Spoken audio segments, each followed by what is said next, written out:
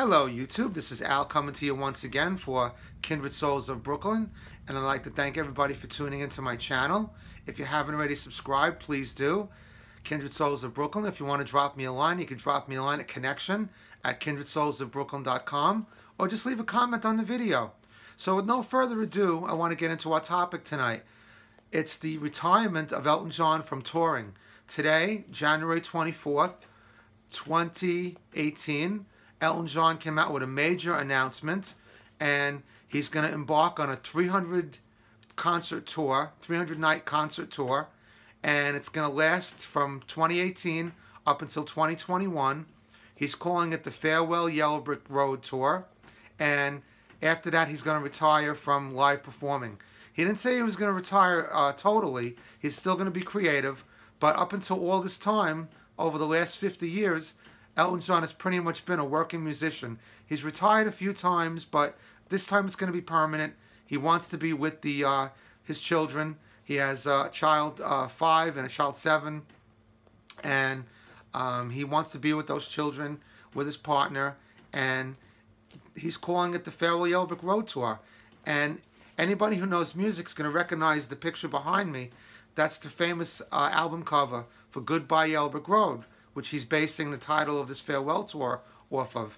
This album is considered to be one of the best albums ever produced, and just a fabulous album. There's been so many hits off the album. Benny and the Jets, Funeral for a Friend, Saturday Night's Alright for Fighting, and Candle in the Wind, just to name a few. It's a double album, 2 LPs, and just fantastic. But that's where he's getting the title from, and I just think we should go out and support Elton.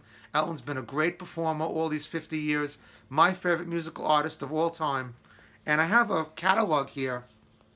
This is a catalog of the first concert tour I ever saw of Elton John. It was a 1979 tour. You can see it there, America Tour. And he called it Back in the USSA. And it was just him and Ray Cooper. It was a tour that he did of small concert halls. He had retired in 1977 from music, and just kind of music changed, things were changing, and he went away. But then in '79 he wanted to perform again, so he went on the road with Ray Cooper, went to Russia, went to all the small arenas around America, around the world, wanted to rediscover his music and his piano playing. And it was the first time I'd ever seen Elton John perform live, and seen him many times since then, and it was always special that first time seeing him. I remember going there with my brother and his fiance at the time, and also we got tickets from my sister and my brother-in-law.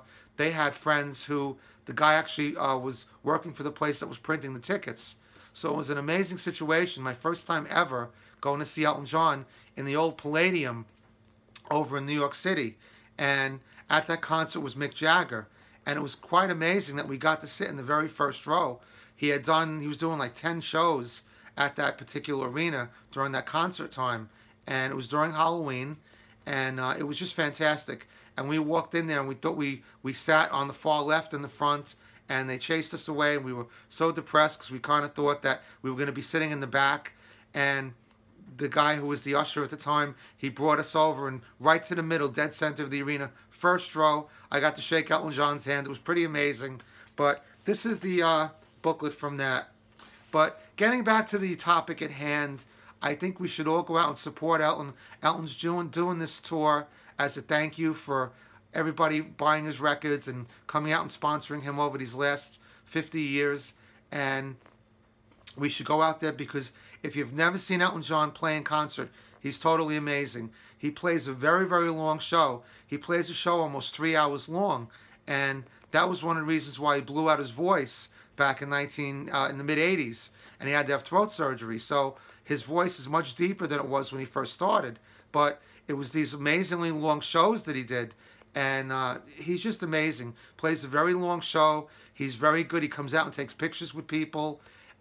There's always people there who he's dedicating something to or giving some award to or something. It's amazing. My son and I saw his most recent tour over at the Barclays Center here in Brooklyn, and it was amazing. It was a New Year's Eve tour, and he went live on New Year's right at midnight on national TV, and it was absolutely hysterical. You could actually see this on. I should actually upload the video one time because it's funny because he's actually trying to figure out. It was about 5 minutes to midnight, and he's trying to figure out what time it is. And he's going all over the stage, and it was odd. Nobody had like a watch or a phone handy, and they just weren't sure because the network was going to cut in right at 12 o'clock, and he was trying to figure out the time. And he, you know, if you've never really seen Elton John's kind of got like short legs, and he has this little waddle when he walks, and it's kind of funny. And he was waddling like all around the stage, and after he asked 3 or 4 people, we didn't know what he was doing. After he asked 3 or 4 people what the time was, and they didn't know, he goes on the microphone and he says, I'm not going to repeat exactly what he says because I like to keep my channel G-rated. And he says to everybody, I'm just trying to find out what the effing time is in that British accent. It was priceless. So probably I'll upload that one time or other. But once again, folks, Elton John, major announcement today, embarking on the tour. It's going to start in 2018. I believe it's coming to Madison Square Garden where I am on October 24th. So my son lives in Alabama, but I'm going to definitely have my son come in for that show. And because we've seen a lot of shows with Elton John. We've seen him by himself. We've seen him with Billy Joel. Elton John has like 3 different shows that he does. He does one with the band. He does one with him by himself. He does the Vegas tour with the red piano. But this is going to be, I imagine, a band tour. And what's going to be amazing is because this is going to be his farewell tour, you could bet your bottom dollar that lots of stars are going to be coming out. You're going to see all kinds of recording stars going out for a tribute to Elton John. So if you go to one of these shows, guaranteed you're going to see some really big names out there along, walking by you or something like that. So once again, Elton John, major news. Go out and buy the tickets. Let's support Elton John. He's been a fabulous performer these past 50 years. Brought us lots of joy. Those of us who are Disney fans, Lion King music, it's endless. It goes on and on. So, folks, I'd like to thank you for tuning in. Thanks for joining me tonight for this very special announcement. And I'll see you on the Yellow Brick Road on the concert tour. It's one way or another, most likely. Thanks for tuning in for Kindred Souls of Brooklyn. And see you real soon. Have a good night, folks. Thank you very much. Bye-bye.